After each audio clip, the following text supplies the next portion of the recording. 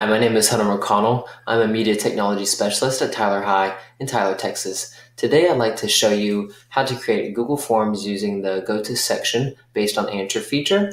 The reason I want to show you this is because I use it all the time, or quite a bit, in the middle school math classroom when I used to teach. And it was a great way for me to either teach a concept or reteach it, and also to help clear up any misconceptions that students might have. So I would start off asking the students a question, and then if they got that question wrong, it would go to a different section of that Google form where they could review that concept and then try again. So let's students basically get comfortable with failing, of course, and also they would immediately get that concept retaught to them and let them try to answer that question again. So I want to go ahead and start you off with creating a Google form. So I just called my form Go To section based on answer. So I have my title here, and we want to go ahead and create a multiple choice question. Okay, so I have my questions in my Google form. It's very important to make sure that your first question is a multiple choice question. So now what we're gonna have to do is we're gonna have to have two sections for this particular question. So what color is the sky? So they're gonna either get that question correct or incorrect. And I'm gonna go make one quick change. I'm gonna go ahead and do this question one right here. And this is gonna help me with organization in the end. So after I have my first question, I'm going to go ahead and click this button over here to add a section.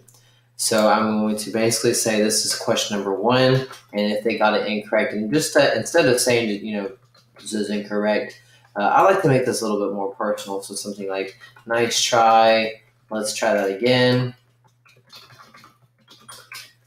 Something like that, and then of course you're going to then create a new question. Either it can be the same question or similar question. So I'm just going to do the same one. What color is the sky? And then have those exact same answers.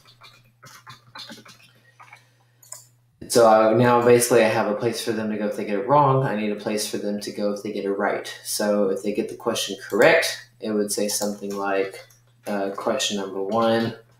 Way to go. And then now I'm going to basically have question number two ready here. So now what we're going to do with question number one is we need to now turn on our Go To section based on answer. So you're going to do that here at the bottom of your question on the right side. There's three dots. I call it the shish kebab. Some people call it the snowman. Click on that, and you're going to want to choose Go To section based on answer. Now what you'll see is to the right of every answer, you have this little pop-up. So basically what it's asking you to do is to choose a section to go to if they answer the answer red. So they're going to go to the nice try. They got it wrong. And of course, if they answer yellow, it's going to go to that same one as well. Now, if they answer blue, they got it right. So it's going to take them to section number two, which is the way to go section, which means they got it right. So no matter what they answer, it's going to take them to one of those respective sections, either the they got it right section or they got it wrong section. Now, let's talk about if they got it wrong a second time. So question number one, what color is the sky? They get it wrong. They go down here. They have the same exact question. We still need to make sure to turn on Go To section based on answer. And same thing that we just did a second ago, we're going to do it again. They got it wrong. If they say red or yellow, of course, and blue is the correct answer. So we need to make sure that every single answer has a place for them to go. And then we're just going to repeat that step. So we would ask another question here with question number two, and we would have some answers for that. So I'm going to type in a question, some answers, so that we can practice this one more time. All right, so I've got a quick question. What color is the grass? I've got three multiple choice answers. So same thing here. Now I could end my quiz. This could be the end. So no matter what they answer, basically what they're going to do is they're going to submit. Now here's where it gets tricky. This is kind of in the middle. So it says right here, after section number two, continue to next section. Well, this is the last one. So I'd want them to submit the form when they get to this, if it's my last question.